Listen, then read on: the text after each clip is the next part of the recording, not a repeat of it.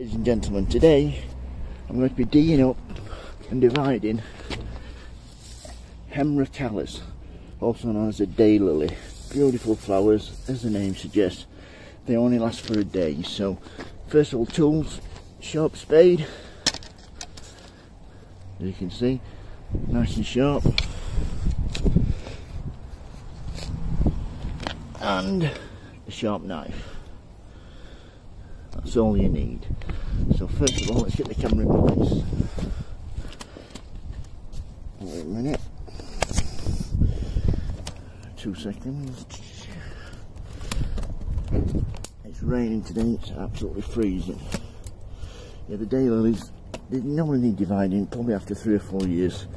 It just rejuvenates them and gives you a better bunch of flowers. So, are we alright there? Yeah, I think we're sort up nearly. Are we alright there? I think so. So, get the spade. What you want to be doing is get it all the way around. You can see right up against the edge here. So, move this a little bit more. That's the one. Yeah, this has been in probably 5 years actually, this one.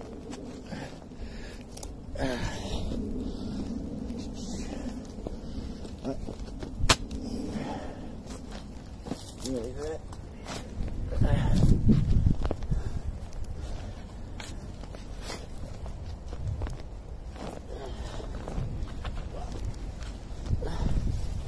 That's one big root ball. Still be like this. All you need to do is straight down the middle, like so, and then up and onto the side. Wow. Right. So all I need to do now is get the knife in there and put into smaller pieces. So it won't be a minute. See, that's both of the clumps dug up, and while we're digging up, these came over it. So as you can see, this is a really good example. I can pop that on, and that will give me a really good plant. Probably sell it at the car boot later on this year. So right, if you want some decent flowers this year, you need to make sure the clump that you're actually taking away from the main part is big enough that it's not going to lose too much root when you're dividing it. So, like so. That's it coming away, and that is a lovely new plant. That'll make an excellent new plant. That. So, sorry about the camera work, a bit unsteady. So I can go back where the main clump was. And what I'll do there is I'll do another one. I'll use the spade this time because this is a lot thicker, as you can see.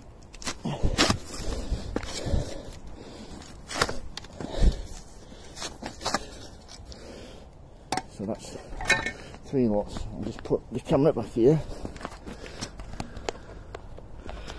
You get that. So let's have a look at that. Yeah, that's 3 lots there. You can all go back in the same hole. So I've dug. That's one there. One there. And one there. That'll give them enough room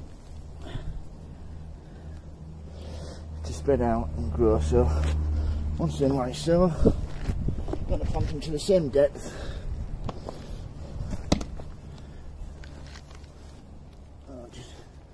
A little bit of soil out like that. I'm using a peat-based compost. So that's that piece there. That piece there. Up to that corner. That piece there.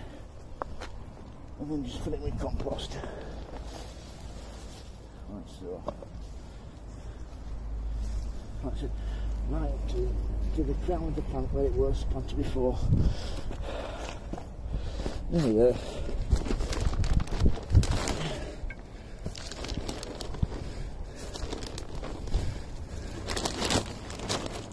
And all you need to do then is give them a good water.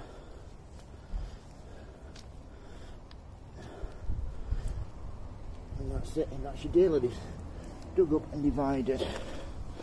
So what you want to do with your smaller ones are get your pots like so. You can see, pot like so. Compost all the way around, give it a good shake. And then give it a good water. And that doesn't need to be in a greenhouse, that can be kept somewhere outside until you're ready to plant it, or leave it in this year till it gets a bit bigger.